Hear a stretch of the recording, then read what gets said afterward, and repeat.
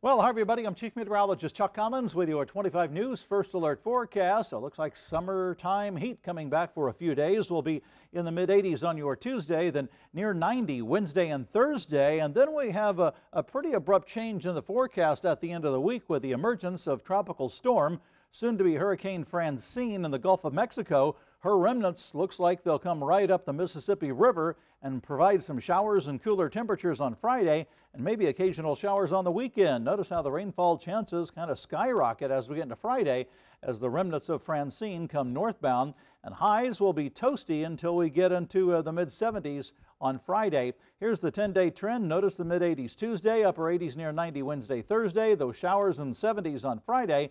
Then on the weekend, maybe a couple of spiraling bands of showers, otherwise highs back to the 80s and 80s all of next week.